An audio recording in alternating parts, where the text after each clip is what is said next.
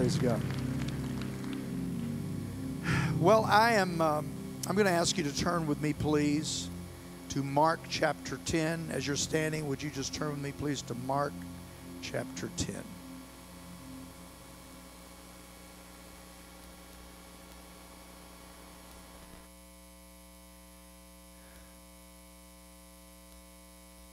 Thank you, Jesus. We're in a series entitled Friend of Sinners. Friend of Sinners. Now, I just want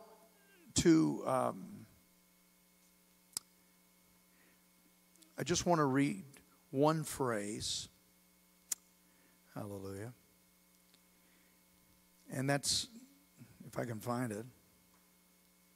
Amen. Here it is. Verse 20. Teacher, he declared, all these commandments I have kept since I was a boy. Jesus looked at him and loved him. Jesus looked at him and loved him. I want to speak to you on a very strange subject, perhaps. It's not about the money. It's not about the money. Let's pray. Father, I pray that during the next few minutes that you will speak to us, and I pray that our lives will be radically changed by the revelation that your grace surpasses all of our doubts and fears and reservations. We give you glory in Jesus' name, that you are friend of sinners. Everybody said, amen. You may be seated.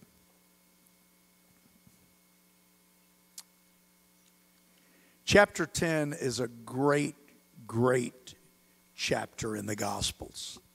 There's just so much here for us.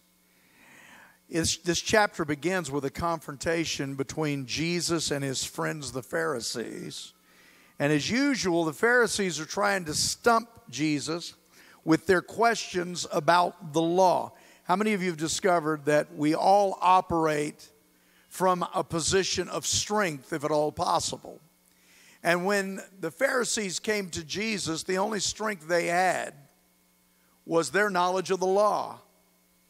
They had been trained since they were small boys to know the law of God. And boy, did they know the law. In fact, they had memorized it. A great Pharisee could quote it forwards and backwards. They had studied all of the writings and the commentaries of the rabbis throughout history concerning the law. And so when they came to Jesus, they always tried to operate from a place of strength. And they felt if there was a way to trip him up, they would be able to do it because of their knowledge of the law. And perhaps him lacking in knowledge of the law, having been a simple carpenter's son.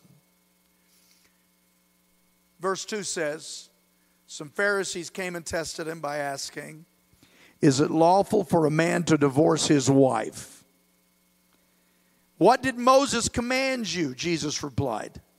They said, Moses permitted a man to write a certificate of divorce and send her away. Here's what you have to understand about hypocrisy. Hypocrisy is when someone is more concerned about appearance than reality. When someone is more concerned about appearance than reality. Verse 5. Jesus answers, it was because your hearts were hard that Moses wrote you this law. At the beginning of creation, God made them male and female. For this reason, a man will leave his father and mother and be united to his wife, and the two will become one flesh, so that they are no longer two but one flesh. Therefore, what God has joined together, let no one separate. Jesus was talking to men who had worked out a system to justify themselves on every point of the law. Now, before we're too hard on them, don't you understand that that's exactly what we do? We try to work out a system, all of us, a rationale that will allow us to justify ourselves on every point of the demands of God. Jesus spent most of his time unraveling the Pharisees' self-image and pointing out the fact that all have sinned and fallen short of the glory of God, that there is none righteous, no, not one. Now, the reason Jesus did that was not because he was trying to show them what was what, but because he is a man who loved sinners. He was the God-man who found sinners irresistible, and if he could just find a self-righteous Pharisee that was willing to admit he was a sinner, then that sinner would qualify himself to be loved and cherished by Almighty God. Some of these leaders had justified leaving their mates because of this certificate of divorce. So Jesus once again humbles them by saying that certificate was because you and your ancestors had hard, unrepentant hearts. You see, the message of the Pharisees is clear. And the message of Jesus to the Pharisees is clear. The message of the Pharisees is, I can keep the law and I can justify myself. And the message of Jesus to the Pharisees is, you need a Savior. You're a sinner. The next frame in the chapter is of Jesus sitting with a group of children. And I love this part of the chapter as well. People were bringing little children to Jesus for him to place his hands on them, but the disciples rebuked them. Verse 14, when Jesus saw this, he was indignant. He said to them, let the little children come to me and don't hinder them, for the kingdom of God belongs to such as these. Truly I tell you, anyone who will not receive the kingdom of God like a little child will never enter it. And he took the children in his arms, placed his hands on them and blessed them. The message here is God's kingdom can only be received by those who have childlike faith. Then we have the anchor of this chapter. It's the story of stories, the one that every one of us remember. Actually, it's the story of the day, because all of these events happened in one remarkable day of walking with Jesus. Now, the story is known by Bible readers as the story of the rich young ruler. You talk about a guy that had it all. He had it all. He had money, he had power, and he had the youth to enjoy it. Verse 17 says, as Jesus started on his way, a man ran up to him and fell on his knees before him. Good teacher or rabbi, he asked, what must I do to inherit eternal life? Now I want you to see this picture. This young man, who was obviously wealthy and powerful, had a great reputation in the community. I'm sure he was known by the disciples that followed Jesus. Runs to Jesus. Jesus is on the street. He's just walking among the people, and he runs to Jesus and he kneels before him as if he knows he's royalty. He's sincere. There are a lot of good things about this moment. He's humble. He's passionate. He obviously believes that Jesus is God, that he has power. In today's world, it's interesting, isn't it? All of those things would have immediately qualified him at the very highest level of faith and belief. Because the religion of our world is a religion that says we must have faith in people's faith. Doesn't matter if you have faith in Jesus Christ, or you have faith in Buddha, or you have faith in Muhammad, or you have faith in the Baha'i religion, or you have faith in some New Age strain of belief. As long as you have the energy to believe, as long as you have passion to believe, as long as you have a code of ethics that you can wrap your life around and it works for you, that's just Fine, but that's not what we believe, is it? Is that what we will ever believe? The only thing we believe is that he that comes to God, the God, hallelujah, must believe that he alone is God, and that he alone is the rewarder of those that diligently seek him. I want to ask, is there anybody here that still believes that Jesus Christ is the only way, the only truth, and the only life?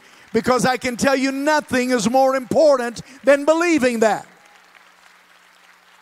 Hallelujah. So the young man is kneeling before Jesus.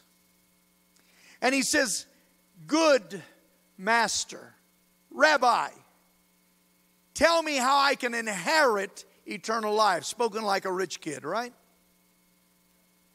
He's all about inheritance. Tell me how I can get in a position with you to inherit eternal life.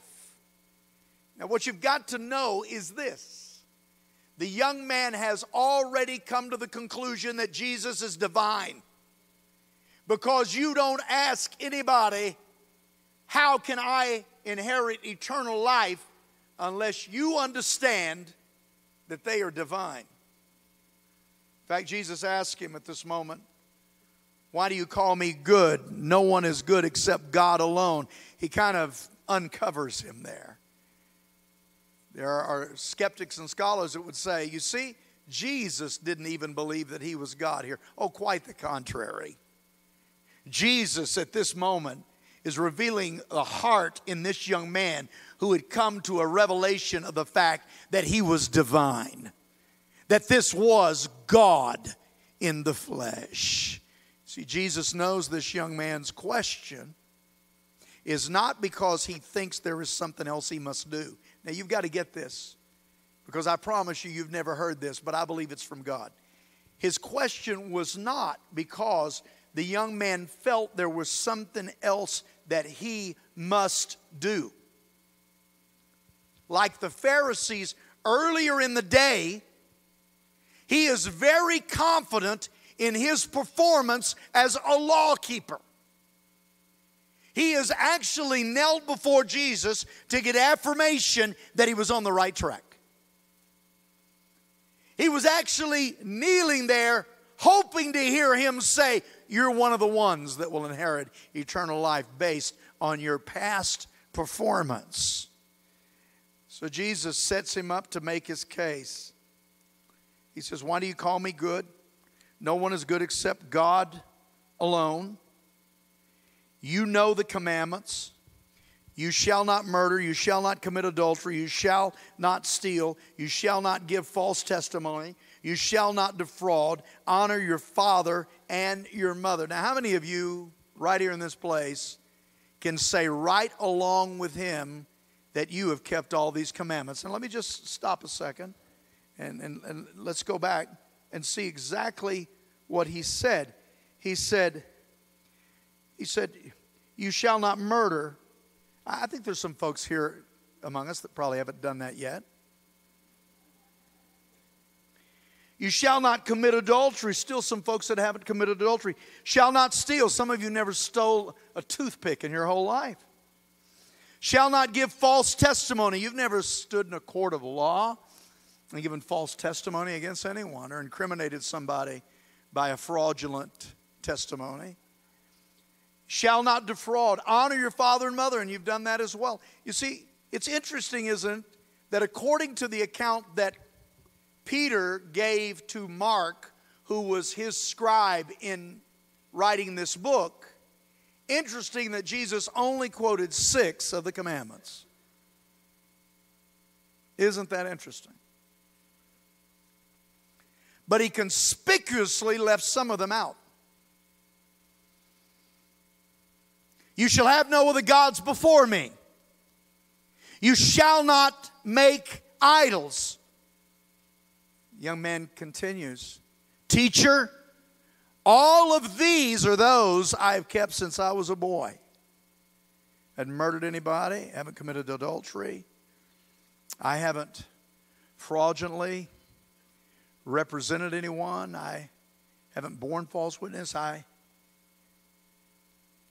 kept those. Jesus looked at him, and the Word of God said he loved him. One thing you lack, he said. Go sell everything you have and give to the poor, and you will have treasure in heaven. Then come and follow me. Now, what you've got to understand about this story is that it's not about the money. It's not about the money.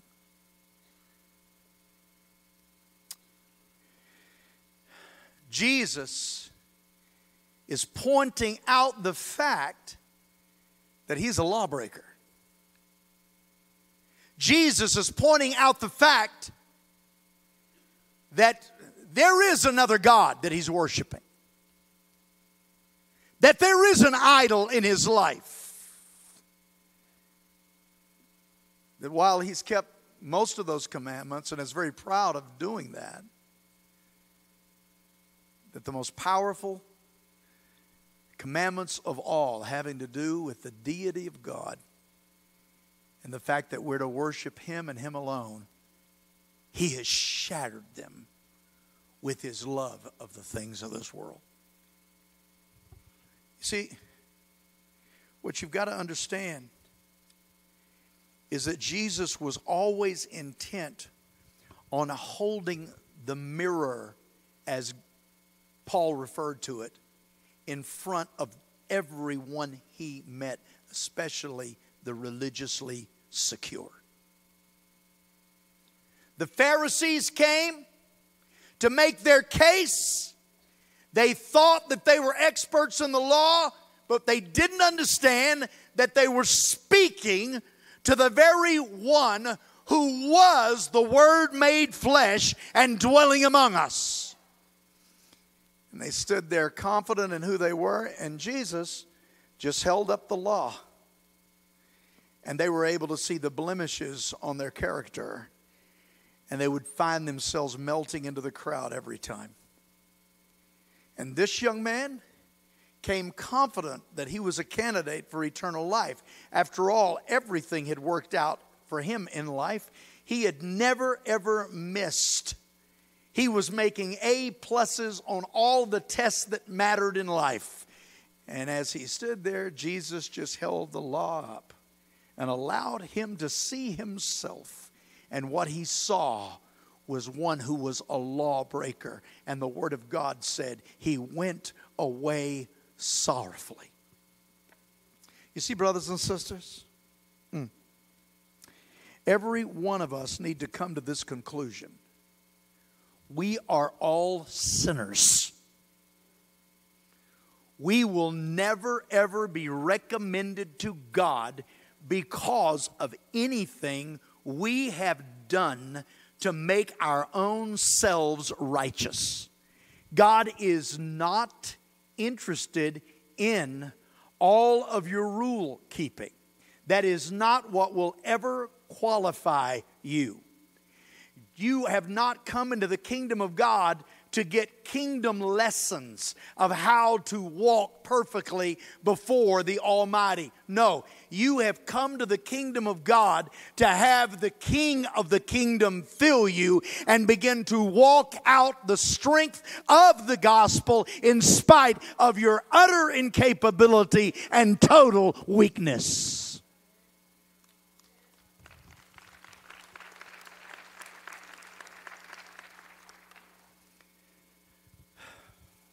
The disciples were amazed at his words. Verse 24.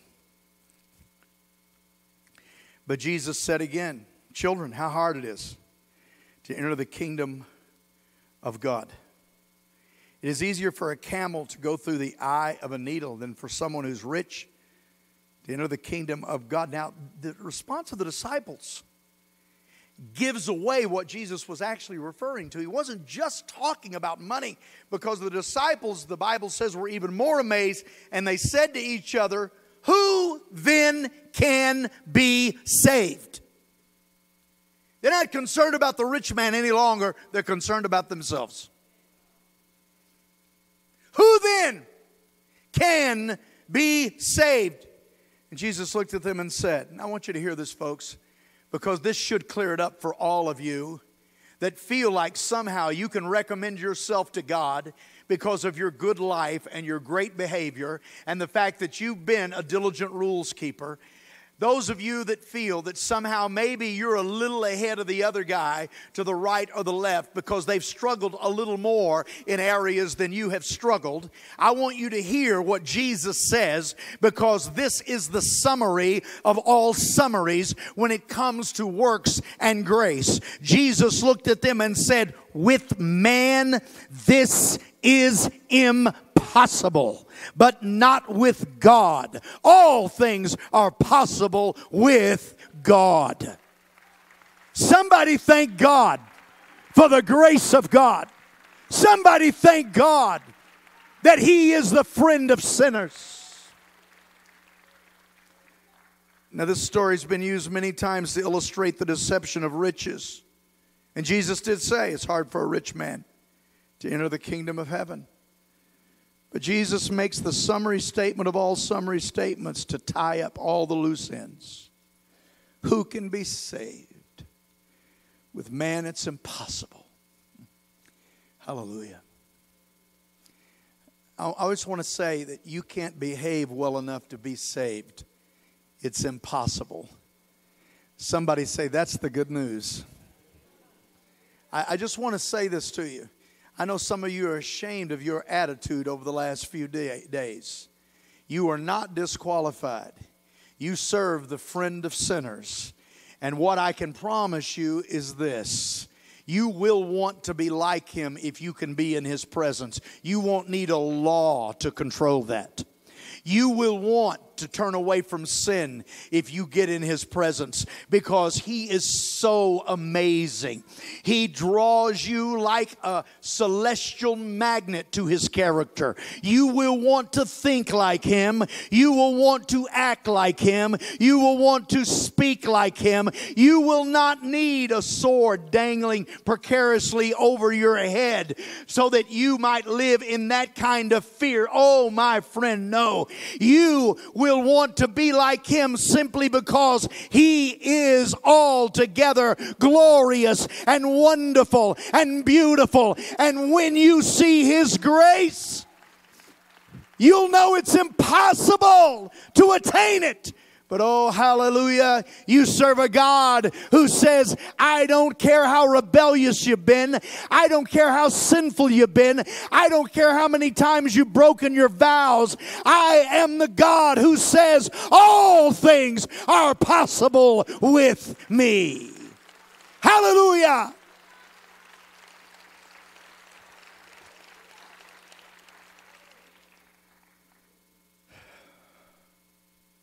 Praise God. It's not about money. It's about the pride of thinking you can add to God's grace. The story's not about the money. It's about loving anything more than the Master. It's not about the money. It's about the deception of thinking you're righteous on your own. It's impossible with man for anybody to be saved. But with God, all things are possible. Hallelujah. Can you lift your hands and say, thank you for saving me? Thank you for saving me. Say, thank you for writing my name in the book of life. Say, thank you for doing what I could not do. Verse 21 is, of course, my favorite verse in the whole chapter. The Bible says Jesus looked at him and loved him.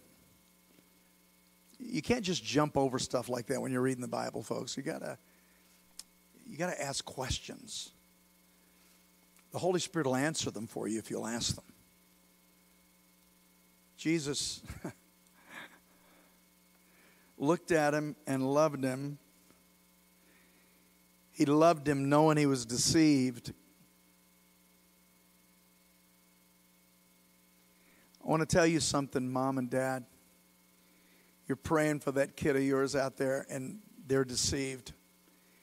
As Jesus looks at him, and he may start in a bar early this morning in some city in America, but I want you to understand, as he looks at him, he looks at him and loves him. He loved this young man knowing he was deceived. He loved him knowing he was about to make a wrong choice. Knowing he was about to take a left instead of a right. He loved him. How many of you are feeling the grace of God wash over this place right now? Because I want to tell you that's what's happening. Hallelujah. He loved him with his idols. He loved him unconditionally and irrevocably. You say, well, did that save him? No. But what you've got to understand is that God loved you every day of your lost life before you ever bowed a knee of repentance. He never stopped loving you. He is a friend of sinners. And all Jesus needed was for that self-righteous young man to become a sinner in his own eyes in need of a Savior. You see, there is only one group of people in this place that can really get right with God, and those are the people that know they're not right with God. You see, some of you are just like this man, and you're just like that Pharisee. You've been doing everything you could to justify your actions. You've compared yourself to the person to the left or the right, your next door neighbor, your buddy from high school. You're not doing as bad as him. And yet what you need to understand is that doesn't get you anything with Jesus, because Jesus is just looking for a sinner who will admit they're a sinner, because He loves sinners. In fact, the Pharisees criticized Him because He ate with publicans and sinners. Now, the word for eat there in the Greek actually means made festivity with. They didn't have a problem probably with Him just having a snack with a sinner. What bothered the Pharisees is that Jesus was having too good a time with those folks. He was laughing with sinners. He was enjoying sinners. He knew sinners by their first names. He knew what was happening in the homes of sinners. He understood that there were people who were sinners, that had little children that He was praying for to His Father on those long nights when He would steal away for His private time. Jesus just loved the company of sinners. And what you got to understand is, if you're here and you're a sinner, that Jesus isn't pushing you away. He wants to fellowship with you. He wants to love you. And even walking this aisle, it won't be the first time that He found out what your name was or what was going on in your life. Oh, now I can be involved in their lives because they've repented. Oh, no. Long before you repent, Jesus loved you just like you are. And I want to say to some of you Christian sinners, look at me. Jesus loves you and your sin too. Now, is He going to try to clean you up? Yes, because the wages of sin are death. You earn death when you sin. God doesn't send it to you. You just earn it. It's the wage of sin. But the Word of God says the gift of life is eternal. The gift of God is eternal life through Jesus Christ our Lord. What I want you to understand is that God wants to do away with the sin in your life so that you can live life to the fullest, and sin will always be handicapping. But while you're dealing with sin, He loves you. While you're dealing with bondage, He loves you. While you feel less than, He loves you. While you walk in shame, He loves you, because Jesus loves sinners.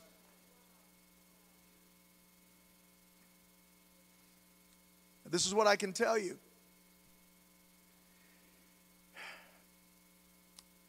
When I finally woke up in my college classes from time to time and became interested in the subject matter, there were two driving forces that would cause me to ask a question. One was that I really wanted to know the answer of something, but that would not force me to ask that question, because there was another factor, and that was confidence in the kindness, friendliness, and openness of that lecturer. If I was intimidated by him or her, I'd never ask a question, because I was afraid to be embarrassed. How many of you know what I'm talking about? But if I had confidence that they liked me, come on now. I mean, it was wonderful. I had a college professor, and she just loved my roommate and me. She loved us. She had to leave halfway through the semester. She and her husband were having their first child, and you know, Huey, my roommate, and I, we sent her candy while she was in the hospital, and you know, and we just, you know, she had some complications, and we were always, we just loved her. Let me just tell you something. We couldn't ask a stupid question in that lady's class. We were wonderful in her eyes. So anything we asked, she was there. And you know, that's the way some of you have felt about God all your life, honestly.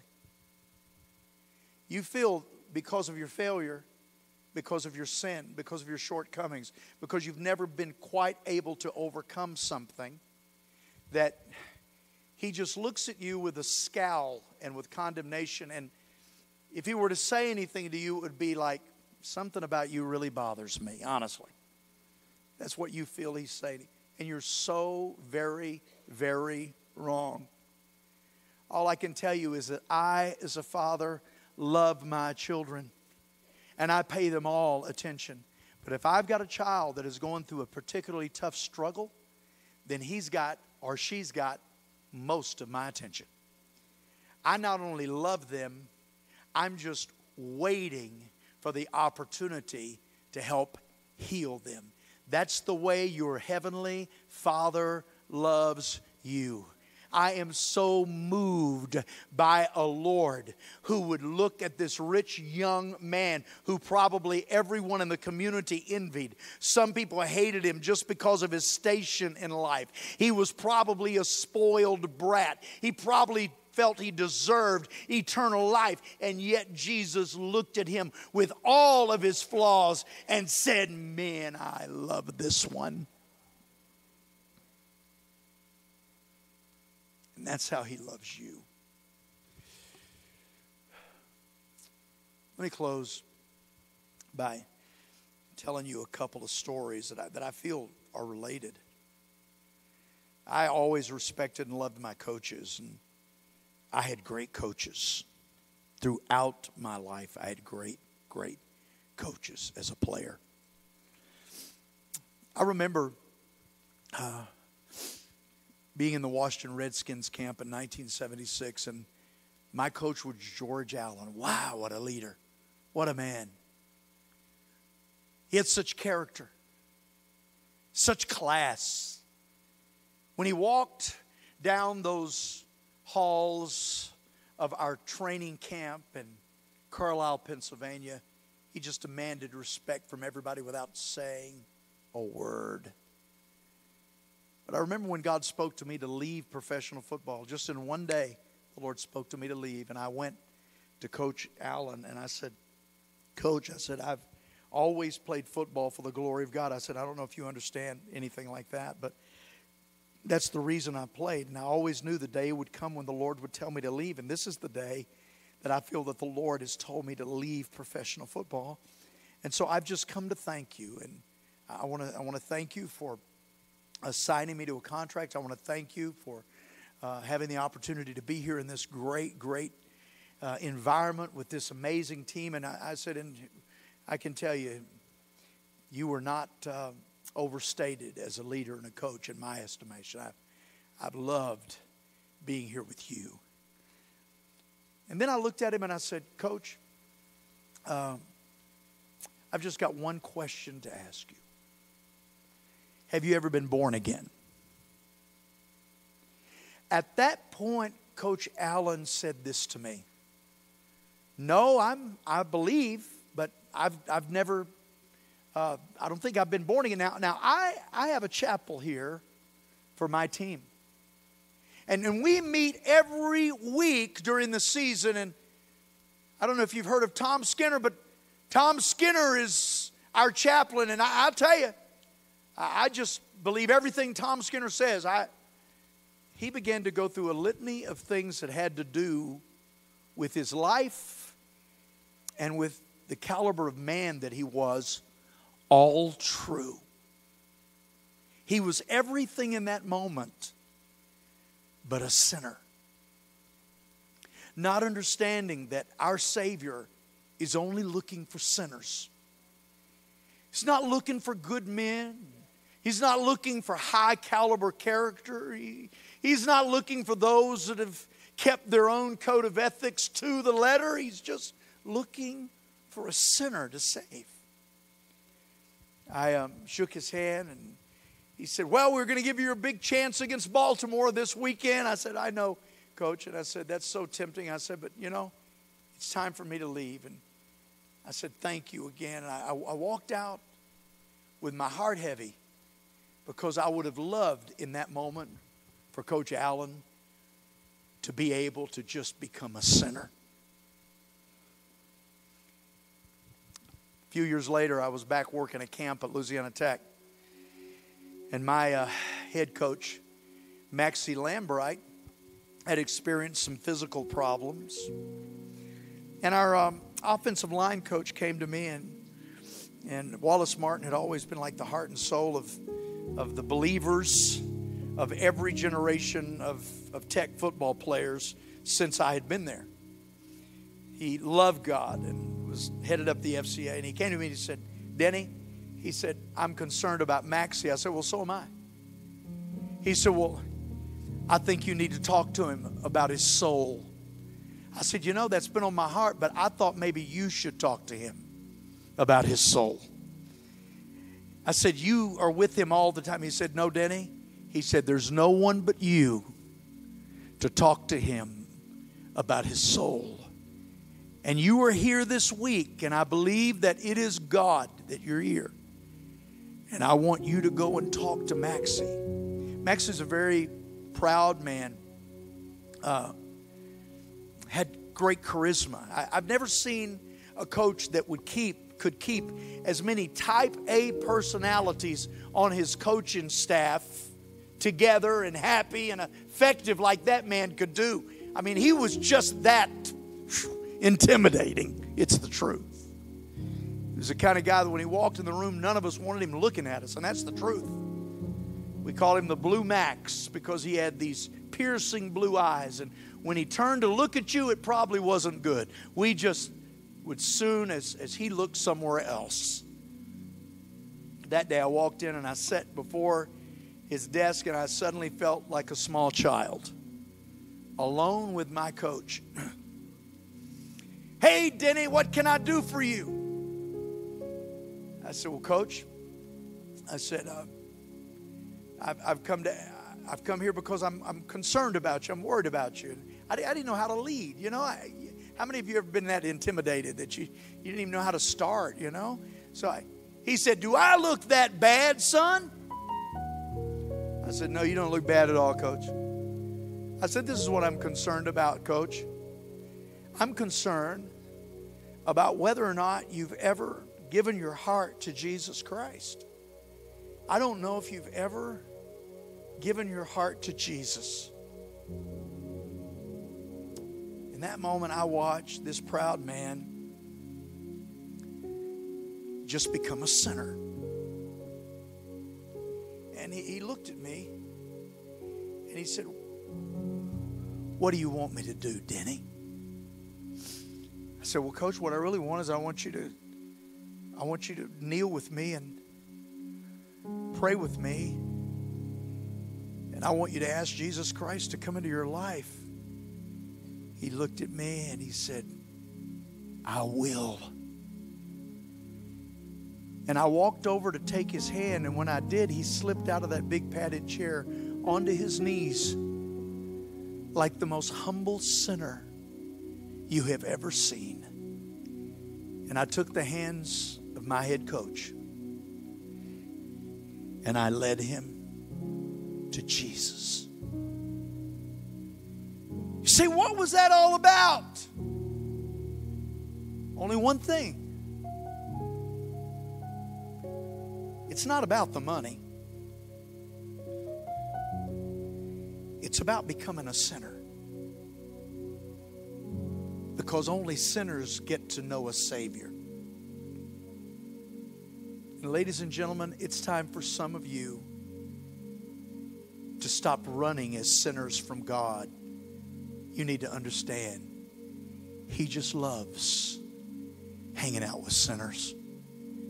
And if you will allow Him, He will transform your life and become the moment that changes everything for you. And it will happen today. Now, before you stand with me, let me say just a couple of more things. During the next few minutes, it will only be about one thing. And that is whether some of you are willing to be sinners like you are. You're willing to be honest. Say, I'm a sinner. And if He loves sinners, He's going to love me. If He loves to hang out with sinners, then I qualify. And if He saves sinners, then you bet I want Him to save me. I don't want to be that sinner that loses out on being saved by Jesus.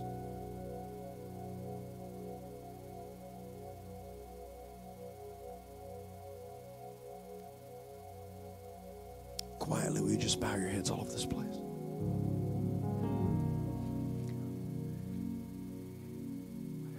On the count of 3, I'm going to ask you one question. Are you ready to get right with God? You might be a religious sinner. You might be someone who's never darkened the door of a church before. You might be fighting an addiction, but you say, Pastor, I'm just ready for Jesus to love me right where I am, and I'm ready to get right with God. Now, I'm not saying it won't be a process, because for some of you it will. I'm not saying it won't take a while hanging out with Jesus for a lot of the things to really change. But I want to tell you, He'll be there with you every second. So all over this place, you say, Pastor Denny, I want to get right with God. On the count of 3, I want you to raise your hand.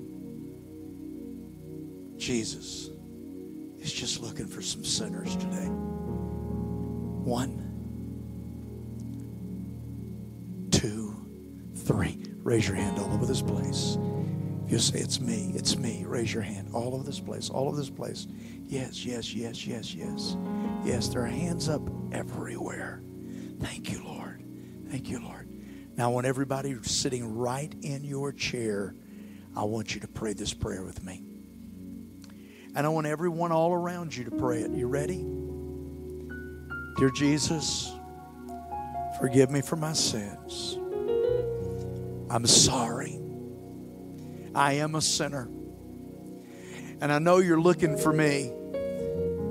Well, here I am. And I'm willing to admit it, because we both know it's the truth. And I ask that you cleanse me from my sins and that you make me brand new. I want to live my life for you. I really do. But I know it's impossible. But with you, all things are possible.